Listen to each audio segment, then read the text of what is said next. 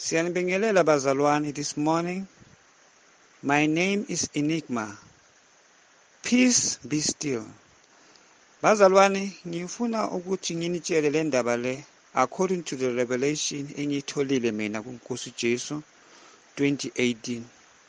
Because ngibhale phansi everything engiyizwile ukuthi uNkosi Jesu uthi sikhuze abazalwane emabandleni ukuthi if bayizezile lezi zinto lezi engizokhuluma ngazo khona manje, uJesu athi as long sisaphila lapha emhlabeni we have chances and opportunities lokuthi sirepente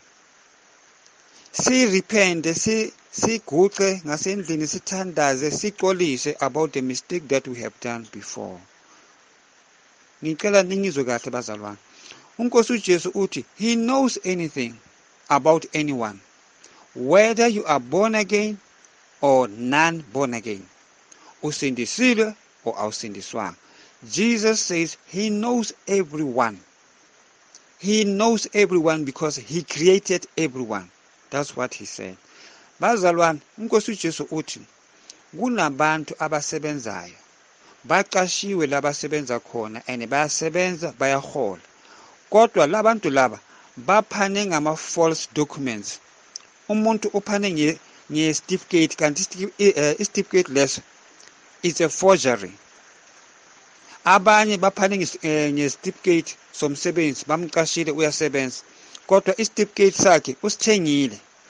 Azange yena lo muntu lo afunde that subject or that course.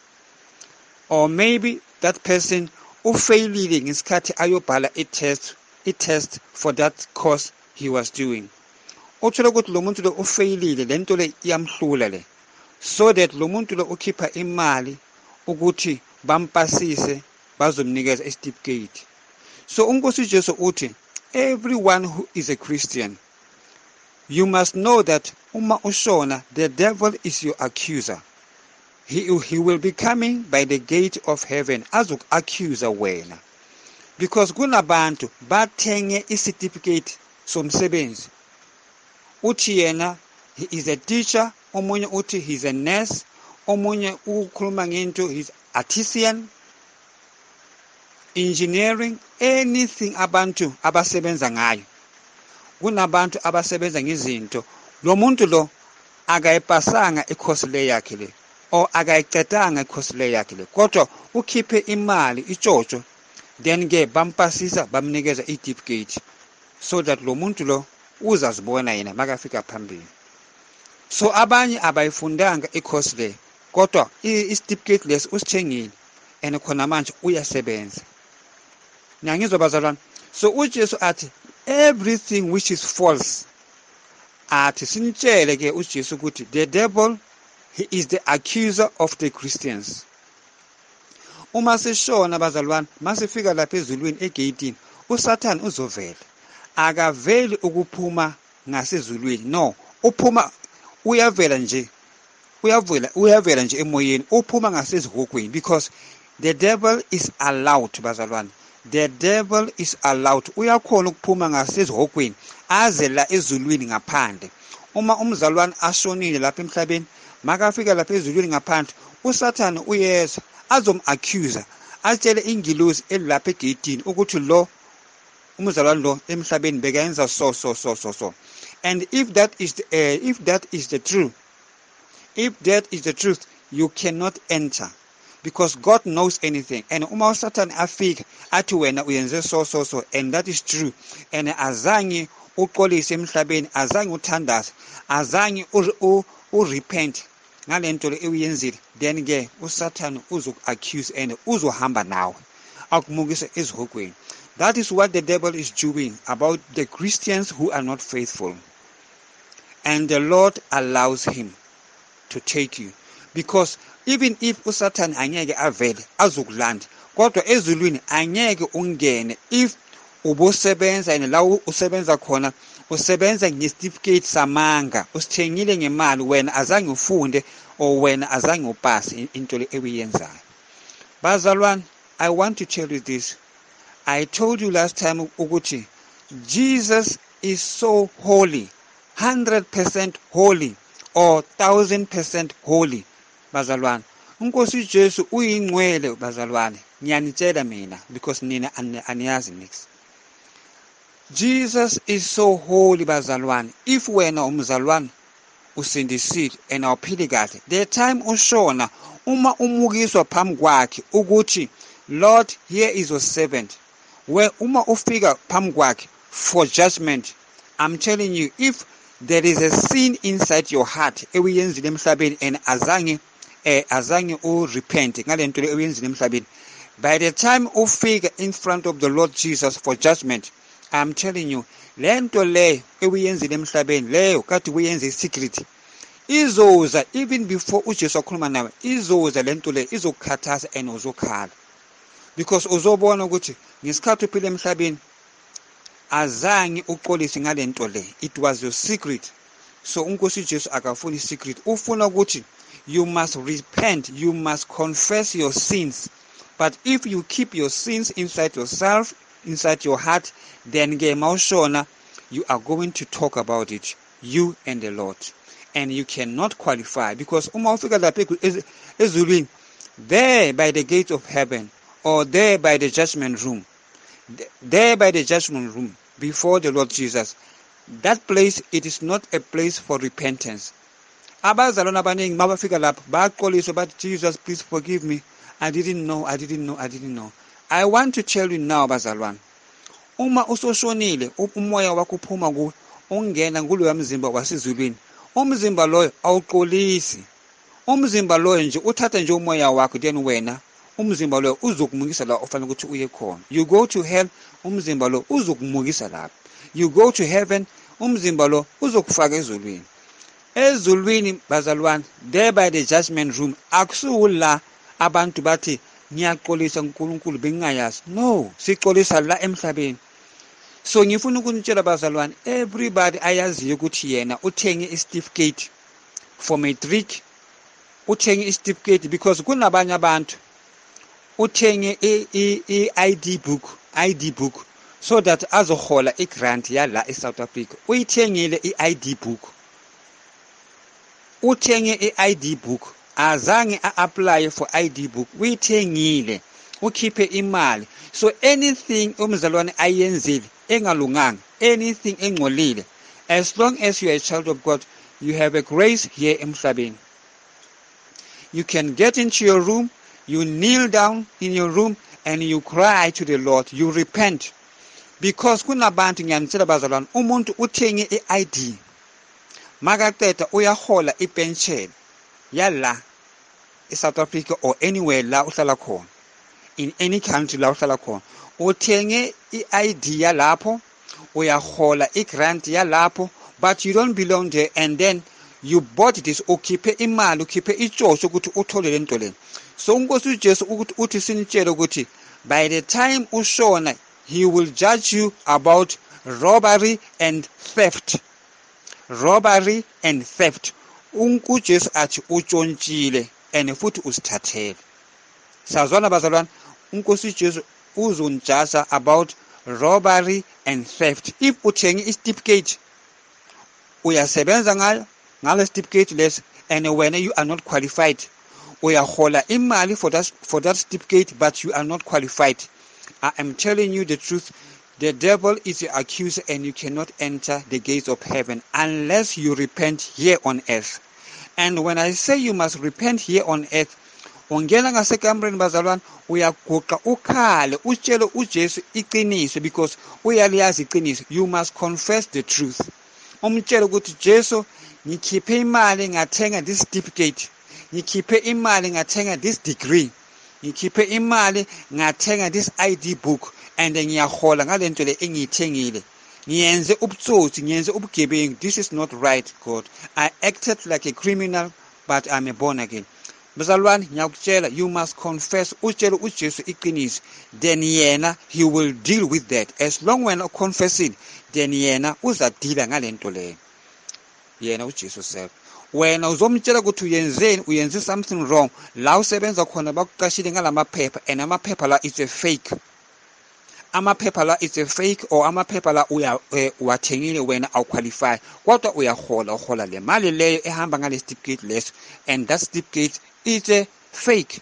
So uNkosi uJesu uthi sinitshele ke ukuthi manishona your judgment is robbery and theft, utshontshile futhi usithathele. Siyazwana ke bazalwane, because uboloku uhola wena uhola imali le ungafanelanga ukuthi uyihole because awqualify. It's just that you lied to the people because ubanikeza certificate and this certificate it looked like real kanti usithengile lapho. Siyazwana ke bazalwane. And then futhi if you are a supervisor la usebenza khona or if you are a manager la usebenza khona, if wena unikezwe ilungelo yokuthi kube awuqasha abantu, bazalwane ngifuna ukunitshela the devil is evil. He is evil. He doesn't want to know if you are a Christian or you are a pastor. The devil is evil. So ngifuna ukunikhuza today bazalwane because lapha ezihokweni kugcwele abazalwane ngamacala amaningi, all kinds of crimes ebazenzi lapha emhlabeni lezo azange repente ngazo. I want to tell you the truth because the Lord has given me this revelation. That's why the Lord say sihambe simabandleni sotshela abazalwane ukuthi many of the Christians will not enter the kingdom of heaven because they are not ready. They kept the secret within them. And uJesu uthi as long usaphila, you have a chance to repent and confess. You confess your sin and you repent. You stop doing that. Sazwana bazalwane, if wena usupervise uqasha abantu, uma unikeziwe i-opportunity ukuthi uqashe abantu abayi-10, uzenza i-interview and uqashe labantu abayi-10, qasha labo bantu labo abayi-10 according to the rules umanagement akunikeze yona. Awuqashe abantu bazokunikeza ijojo ebribery, bazokunikeza kodwa imanagement ithi supervisor qasha abantu abayi-10 uzoba interview bazongena emsebenzini. Kodwa wena uma ufuna ukuthi uqashe labantu ufuna ijojo kulabantu and you are a Christian, I am telling you the truth now usaphila mzalwane, the Lord will judge you with robbery and theft because your management has never told you ukuthi qasha labantu kodwa bakunikeza ijojo. Ayizange ihambe kanjalo. Umanagement uthi kuwe kusasa uqasha abantu bayi-10 bazosebenza la. So wena uqasha abantu ufuna ijojo labantu la bangena ngemali kuwe. I know this is what we do here on earth. Kodwa again, that is not good for a Christian. So ngiyanitshela today, if you are a Christian, you need to live a holy life. For Jesus, the Son of God, is so holy. Bazalwane, lapha ezulwini kunenye indawo ehlangahlangene awuyazi ukuthi kwenzakalani la. Kuhlangahlangene ubona amajwe asabekayo, ubona izinto awusitholi kahle. So uma ubuza uNkosi uJesu ukuthi Nkosi uJesu and then yini le why la kuso kusabeka kanje, uJesu athi lapha kuse scrapyard. So ngifuna ukunitshela bazalwane, if aniyazi lapha ezulwini kune scrapyard kunezindlu zabazalwane ziya-akhwa la emhlabeni, ziya-akhwa lapha ezulwini. Ingilosi ziya-akha izindlu zabazalwane, bayenza i-foundation. Uma uloku usebenzela uJesu kahle bayayi-akha indlu yakho iloku iyaphezulu, bayi-akha slow by slow. But by the time uyenza izinto ezingekho right uqasha abantu wena uthi bakhiphe ichurch kodwa you are a Christian, you are a born again, you are a pastor or you are just a born again, uthanda uJesu kodwa ubhatalisa abantu ukuthi bangene emsebenzini ngemali kodwa labantu la abanamali bafuna umsebenzi, wena kuthiwe kuwe qasha abantu wena ubafuna imali, uyabangena kodwa bangena ngemali babhadala kuwe, uyenza icrime. So ngiyanitshela ke bazalwane today, uma uyenza lento le indlu yakho yasezulwini, if by the time ingilosi baloku ba-akha indlu yakho, before bayiqeda le ndlu yakho le, angithi basayi-akha kusuka phansi and wena lapha emhlabeni uyenza icrime, uyenza into engcolile and I'll repent. I'm telling you bazalwane, the devil is able to kill you because anytime a Christian is doing something wicked here on earth, the devil is able to kill you because by the moment uyenza into entandweni yakaNkulunkulu, the devil knows because amademon ayakubona then bayabhala ngasezihokweni babhala igama lakho. ukuthi this Christian akathembakala, uyenza so, babhala igama lakho. So you are no longer your name is no longer in the book of life in heaven. By the time you do something evil, wena mzalwane, there by heaven there is a book of life. Ingilosi ebhalayo, the angel that writes the name of people in that book. Uma uyenza into engcolile lapha emhlabeni, if I'll repent, ingilosi lilo zizoscratcha igama lakho lisuke kule ncwadi leyo. And malisuka automatically amademon bayalibhala ngale. And indlu yakho kade iakwa lapha ezulwini, mhlawumbe kade ihalf, isasuka phansi kade ihalf.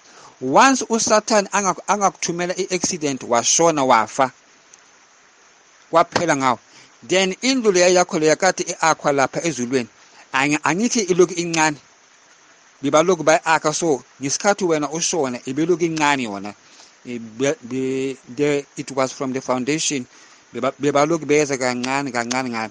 So by the time ushona uthola iaccident, the Lord Jesus will come and he will command that building, indlu leyo yakho leyo kade bayakha. uJesu uzoyikhomba ngomunwe, makaqeda uzothi, peace be still, depart from me. The foundation of your building izosuka isuswa umoya. Ngikhuluma ngefoundation yendlu because it was not yet finished. Angithi bazalwane, so uma uJesu athi depart from me, indlu yakho izothathwa umoya iyolahlelwa le escrapyard, because ezulwini kune scrapyard. Kuleso scrapyard kulahlelwa itini neminyango nama-window walezi ndlu lezi zabazalwane abashone bangacedanga ukuakha indlu zabo. Kodwa if wena mzalwane uyashona and indlu yakho ibesecethiwe ukuakhwa, and wena uyenze something evil emhlabeni, awuzange urepent and ushonile, uma ushona uya ezihokweni and indlu yakho izosala imile lapha ezulwini iloku inhle iloku injalo, because ubuso uyiakhile ubuso uqedile. Kodwa uma ushona indlu yakho iloku ihalf, uJesu uyeza uyikhomba ngomunwe athi depart from me, izosuka isuswa umoya wakaNkulunkulu, indlu yakho iyakuphi, iya escrapyard sasezulwini. So bengifuna ukutshela abazalwane ukuthi mzalwane, if uhola ipension, uhola igrant, uyahola emsebenzini kodwa uphane ngesitifiketi samanga, you must repent now. The devil will accuse you and there is no escape. It is written in the book of the Proverbs that if we confess our sins, the Lord will forgive us, for the Lord is faithful. But if we keep the secret within our heart, therefore we are in trouble.